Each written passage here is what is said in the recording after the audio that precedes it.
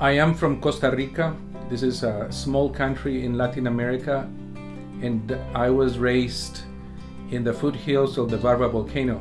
And what this means is that I was a farmer. My parents were farmers. My father had a few parcels of coffee plantations, and so all the music that I grew up listening to with my parents were the music that they listened to. They listened to a lot of folk music from the country. They listened to a lot of music from other countries in Latin America, and that was really the majority of what I heard when I was a child. But then something really interesting happened when I was 8.5 years old.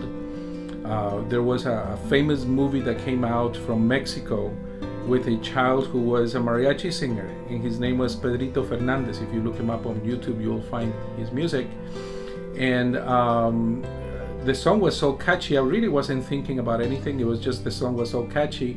I started singing along, and suddenly I can sing it just as good as he did. People noticed this, especially one of my neighbors who brought me an LP of yet another singer from another era. His name was Joselito from Spain. And I heard this music. I was in love with it. I just started imitating him as well. So I was singing Joselito's music. So now I had the influence of Latin America and the influence of Spain. This is an amalgamation, and I really loved it. And then, but I was never really thinking of this as something that I would do for the rest of my life. That happened later, when the teachers at my elementary school, which was, by the way, a rural school, we really didn't have much. It was just a small school, and we didn't have arts, we didn't have music, we didn't have anything except for the regular classes. And they felt that there was an artistic need they could not fulfill for me. So they came up with this idea that I should enroll in the Costa Rican Conservatorio de Castella, which is a conservatory for the arts. And when I went there, I got accepted. I did all the tests that I had to do to get in, and when I got in and I was accepted, the first thing I noticed is that all the children are carrying clarinets and cellos and basses, and they are painting on canvases, and they are writing poetry, and they are in plays, and they're doing all these things. And I'm like, I'm in heaven. This place was made for me. 3 months into school, there was an opera that they were putting up, and it was Cavalleria Rusticana by Pietro Mascagni in Italian.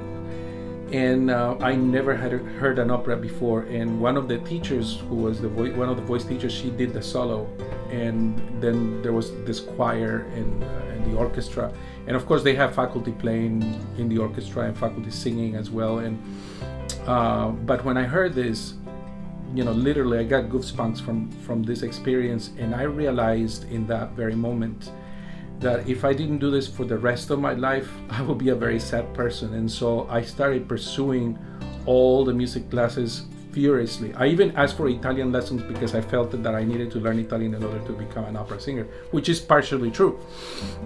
But the main thing is I really I started taking guitar lessons, piano lessons, composition lessons.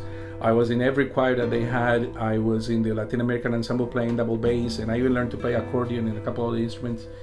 And then as I was getting closer to the senior year in high school, teachers would ask me if I would watch over a classroom of young students, the little ones, and I started teaching them as well. And so it got noticed that I also could teach. So the year after I graduated from high school, and this is of course only in Costa Rica because this wouldn't happen in another country, they hired me to sing, actually to teach the young children. And I taught there for 4 years before I came to the United States. So both passions for music and the arts and teaching were born right there. It was my activity. So I became musical. Music is my life. Music saved my life in so many ways.